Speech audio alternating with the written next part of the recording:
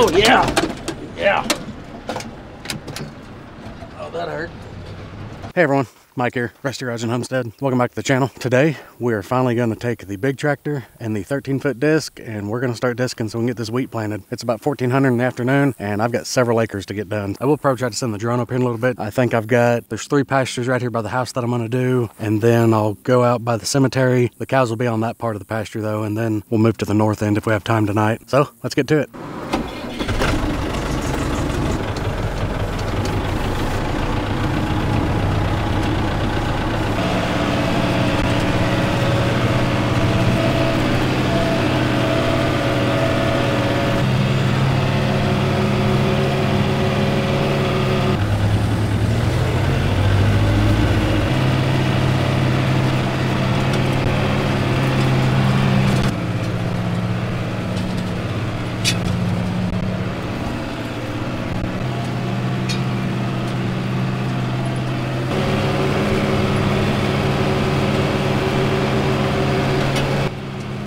We need some rain.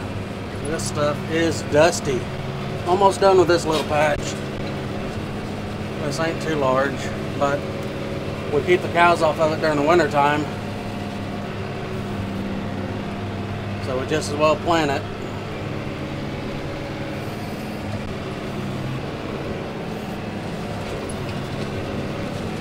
I could probably go faster, but I think I'm going to enjoy disking in the seed versus dragging it. I think I'm going to eat a whole lot less dust. Thank the good Lord for cab tractors.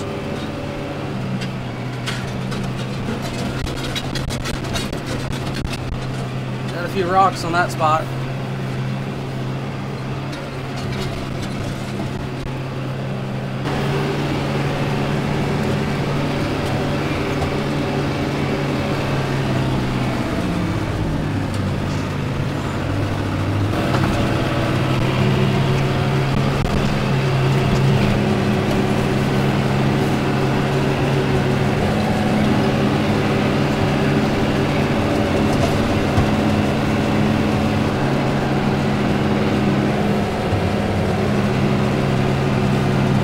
I said it should be about 100 pounds or so up here, maybe 150, somewhere in there. Dad is broadcasting right now. That little broadcaster holds around 50 pounds, a little less. So that's kind of how we judge everything on it. Okay, well, he's got this front field covered, so let's go ahead and cover it up. So I know these fields, some of these still have a good bit of thick grass in them. Most of it's dying off. But you don't have to disc where it looks like fresh soil. All we're looking to do is cut up the ground just enough to get that seed to lay down in there. And then I'm going back over it just to cover everything back up. That's all you need. You don't have to disc it to death where it's just bare soil. If I was to disc some of these hillsides where it was just bare soil and we was to get a pretty good downpour, you cut all your roots and your grass and everything out of there. So you're going to end up getting some washouts and gullies from over disking. There's no sense in over disking. And you see some people, they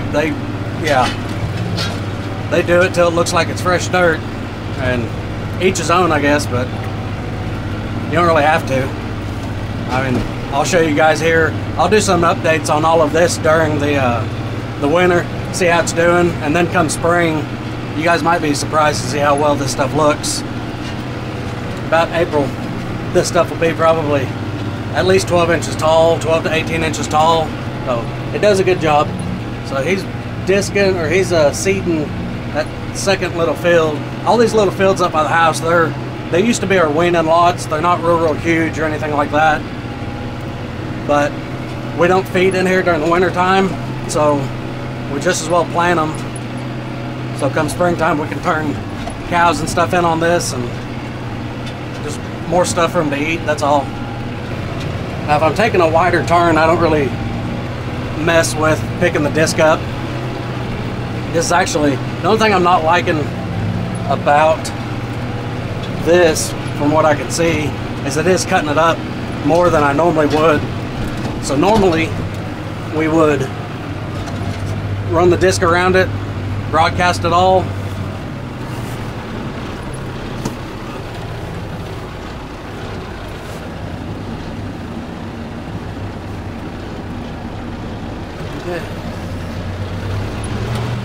sorry, water meter went right over the top of it. But normally I'd run the disc over it once, and then we'd broadcast it, and then I would get a big piece of angle iron, some chain link, cattle panel, whatever I can get a hold of, and drag over the top of it, and that's it. That's all you got to do. It'll grow just fine.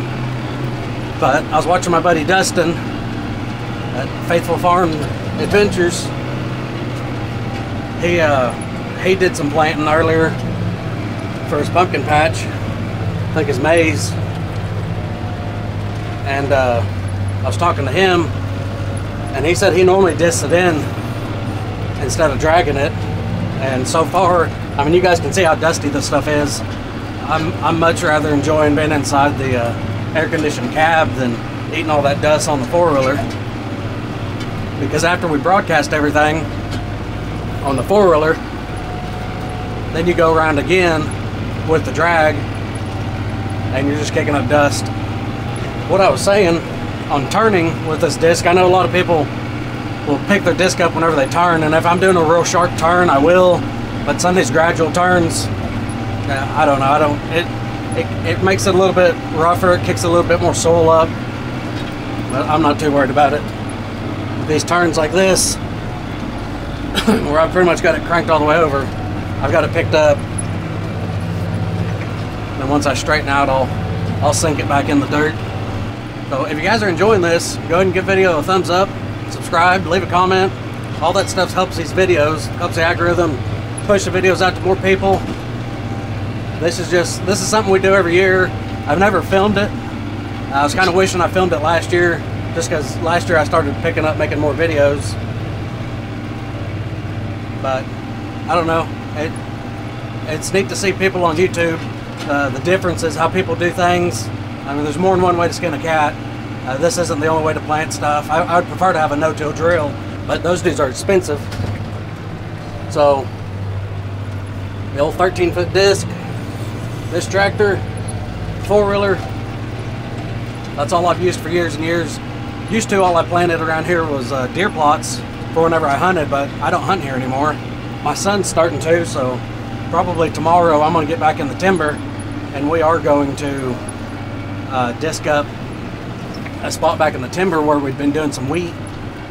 I've got some different food plot mixtures with some brassica and oats and turnips, different things like that we'll plant, and some rye, winter rye. So we'll see how it does. Something different. If it's still there in the springtime, then I guess the cows will eat it. Okay, I don't see him here in the second field I did. So, I guess I'll go ahead and... Oh, I do not like rocks. That's almost as bad as nails on a chalkboard, taking a disc over some rocks. I can't see them, they're right under the ground. I don't know exactly how big they are, but that whole little section of that hillside's always got rocks in it. And I know if I bring anything too crazy in here to rip up the dirt, I'm gonna have a pile of rocks.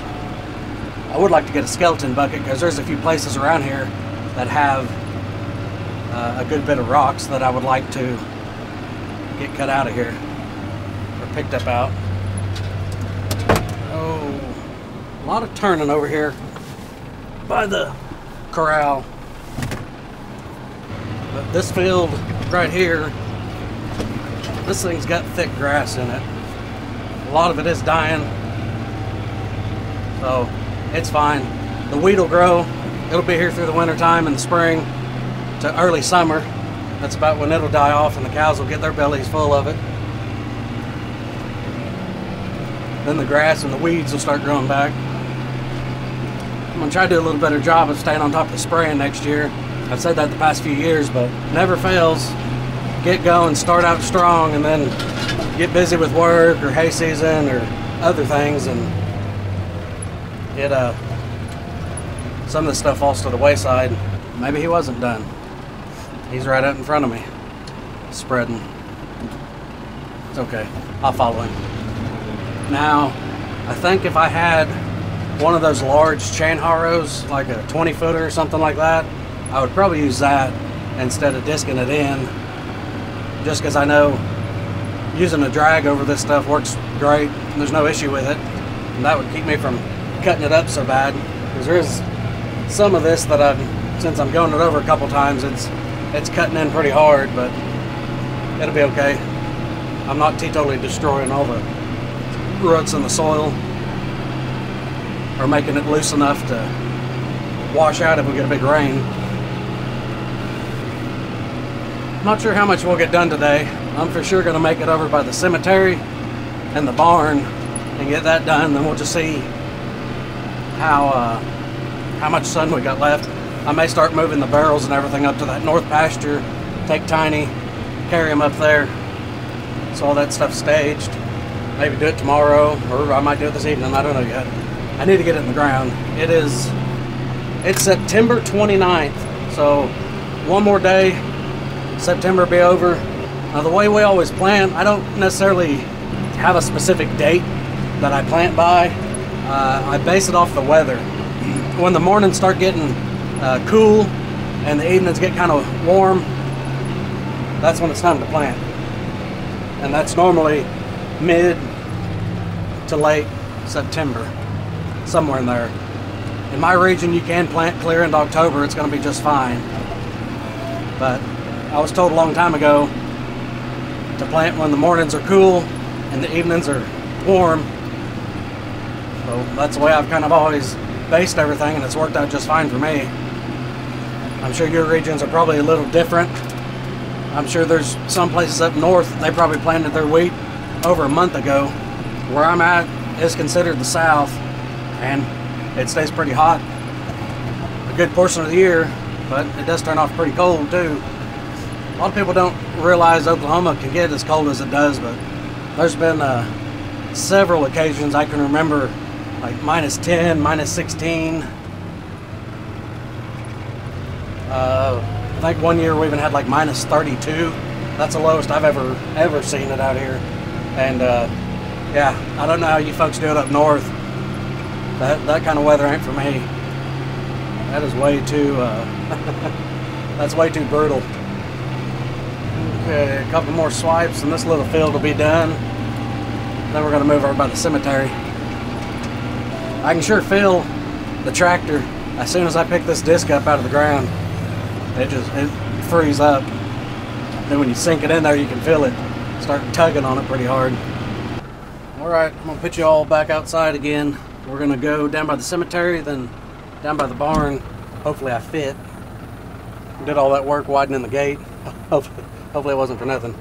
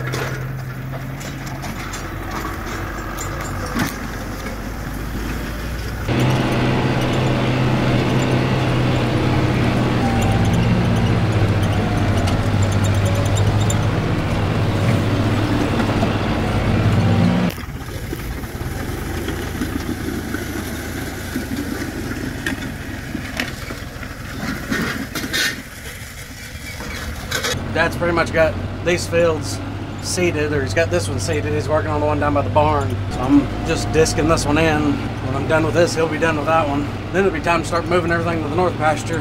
Got a couple different fields up there to do. 4 fields, if I'm not mistaken. But one of those 4 is gonna be food plot. Depending how we're doing on seed, I may go ahead and do a little bit of wheat in the timber.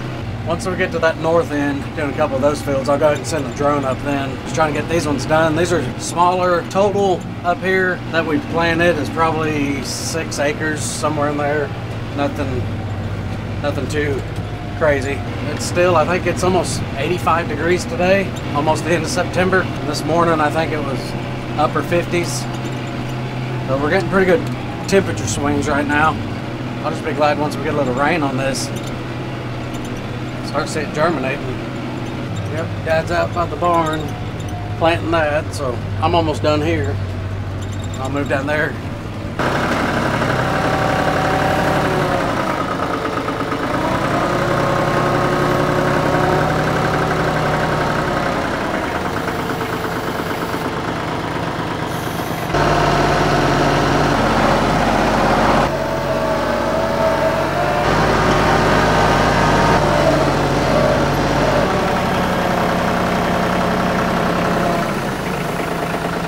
Okay, we've almost got everything moved. I'm taking the big tractor down now, then we'll start disking the north end. It's 4:20. We got a few hours daylight left. I don't know if we're gonna get it all done or not, but we'll give it the old college try.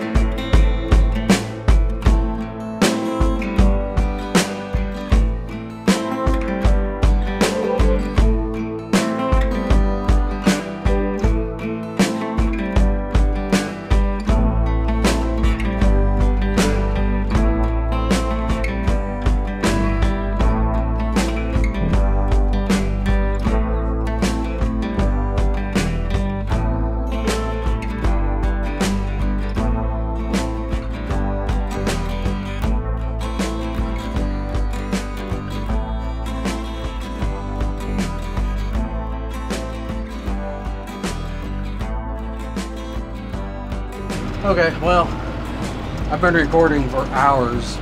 We still got a good little bit on this north end.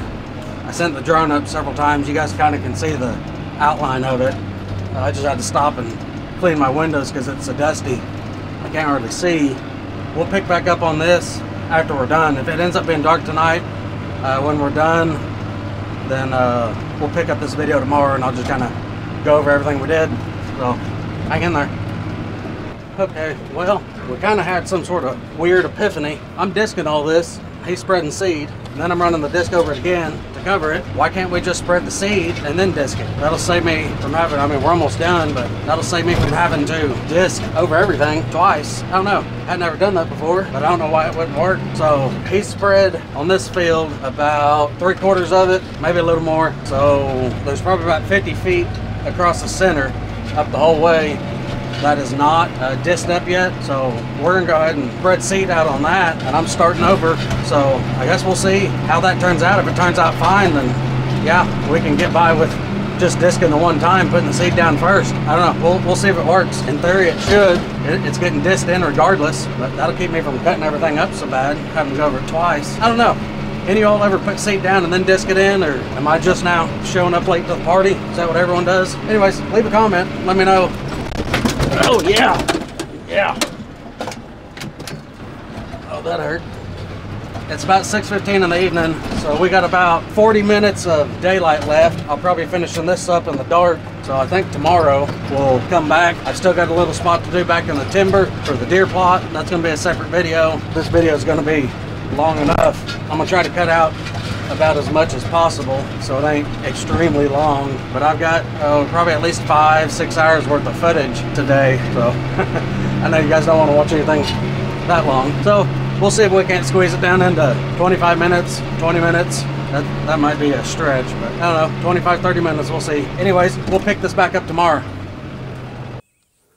All right, everyone, it is the next day. I had to stop filming last night because I had to get this stuff done. I was running out of time, but we have all the pastures planted in wheat. Everything's disced in. So here in a few months, about April time, it's all gonna look really, really good. And we'll be turning the cows in around that time and just rotating them out through the different pastures that we planted. Tiny did good bringing the drums down. Big tractor did good. The big tractor liked to beat my guts out driving around through here. It's still pretty rough in some spots out in these fields. All this that you see out here used to look just like that.